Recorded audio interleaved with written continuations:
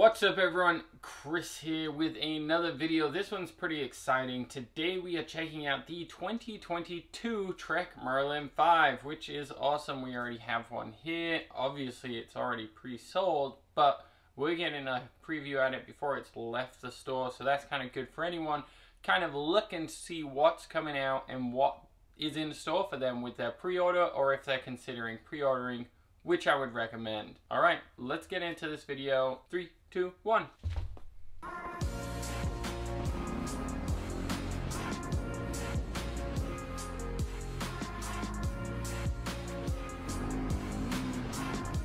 Alright, with the Trek Marlin 5 of 2022, that's right, the next model year is already out, it's already here, and there is some huge improvements. We actually have our hands on one, so we get to look at them. Now the part spec is as it was supposed to be. I guess that's the best way to kind of word it. It's 2x8, which is fantastic. They've been talking about that for a couple of years. COVID kind of put it on hold. Now they finally got it out. Technically 3 years late, but we're only 2 years past when they said it. But we're a year ahead on bikes because everything's delayed. I don't even know how to explain that any better, but that's about it. The 2x8 has been improved, so instead of having like a Shimano 20 on there, it does have an upgraded shifting on it, which is the Shimano Altus. So the shifting is significantly improved. It's actually pretty much the exact same shifting as the 2021 Marlin 6. I have to do a deep dive into the exact part specs of it. The big difference I can see is the rear gear setup is different on the Marlin 5 2022 to the Marlin 6 2021. You get a slightly smaller range, so it might not be as useful for the mountain climbing kind of situation, whereas in town you probably won't need that super low gear anyway. It's definitely a thin line between the Trek Marlin 5 and the Trek Marlin 6 right now, but I do suspect that the Trek Marlin 6 will go through some pretty big changes, just as the Trek Marlin 5 did, in the next 2 to 3 months maybe. That would be my rough guess. Essentially I have to assume they have to sell out of all the 2021s before they release the kind of updated specs of the 2022s, because otherwise no one will buy the upgraded 2020 or the downgraded 2021s anymore because the Marlin 5s are so close to them. So it's a strategic way to go. I don't really know how to explain the big difference between the Trek Marlin 5 and the Trek Marlin 6 right now. But remember, they are different model years you're purchasing. I'm sure there's a few little tweaks that I haven't noticed in like really finer details for upgradability, potentially sizings of bottom brackets and weird stuff like that. But otherwise, it's actually a pretty impressive bike now on the Trek Marlin 5. Anyway, few other changes to it is the actual frame itself is tweaked. It does look a little different. I wish I had a Trek Marlin 5 to compare right back and forth. It looks a little sharper. It looks like they've sharpened off the edges on the frames. The logoing is different. They've replaced and moved around some of the logos and kind of the indicators for sizings and stuff. And it looks good. It looks clean. It's easier to read. It looks simple. The new font is slightly changed, kind of like that Tobey Maguire Spider-Man font. It looks nice. It's clean. It's very bold, but still not too in your face. The brakes are a hydraulic disc, which is nice. No change there. They're a good one. I wouldn't worry too much about it. For entry-level trail biking, the Trek Marlin 5 is actually now going to be a very capable bike. It's actually going to be better off-road than its predecessor, the Trek Marlin 5. Is what I'm talking about. So I wouldn't hesitate to buy this one and purchase it. I've always recommended Trek Marlin 6 because of that shifting setup, and I really think that the Trek Marlin 5 is now a super capable trail bike. The whole Marlin series so far have done some big upgrades with the addition of the Trek Marlin 8. It's actually now created this more mountain bike friendly riding bike, which is really what everyone wants. And yes, you can still go to a grocery store, you can still go get ice cream with it, it's still really capable that way. And then it just narrows down the speedier commuters into a bike which is made for speedy commuting.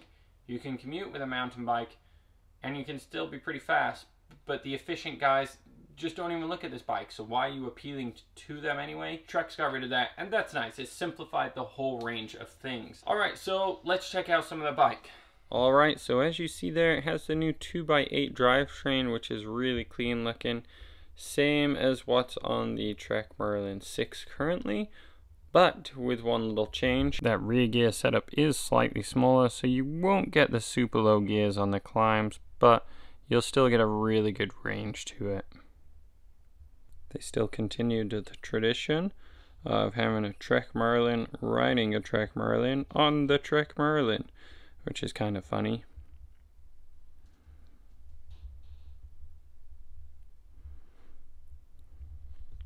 So right here you see the start of the change of logoing. Right here they've put mountain bike to it, and then the type of aluminum according to Trek's level.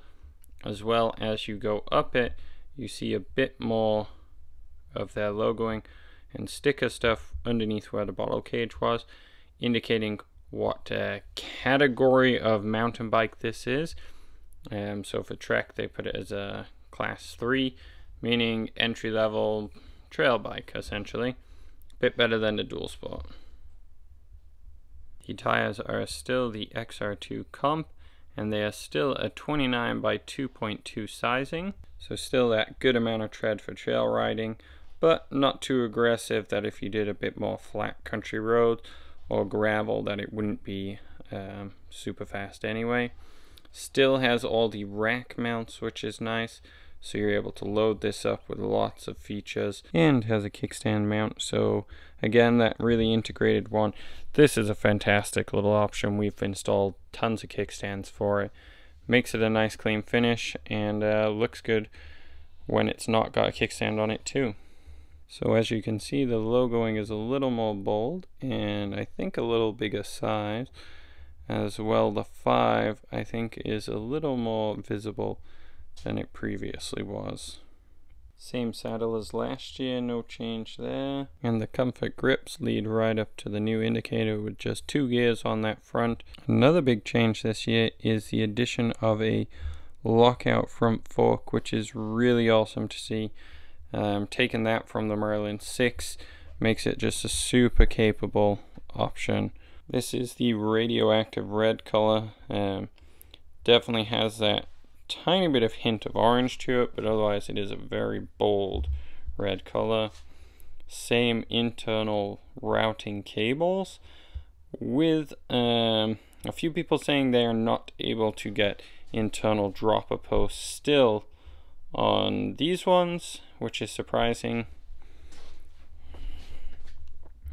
I don't see any change in the rear end to suggest that you may be able to, so I'm gonna go with my YouTube comment section here and say that there is no internal routing for a dropper post again on the Trek Marlin 5. There is a ton of great external options, so no big deal, but it is interesting that they chose to do that. Alright, so this is the Trek Marlin 5 of 2022 in the Radioactive color. Some really cool upgrades here. The price is definitely worth it. If anyone's already got these on pre-order, let me know in the comments below, or if you've already received other colors, I'd like to see them or hear about them. Otherwise, hopefully this bike pandemic situation kind of fixes itself. This is a nice bike now. It's a really good value, I think. It'll be interesting to see what they do with the Marlin 6. I don't expect too much change for the 7. Thanks for watching, guys. Please subscribe and comment below. Good luck.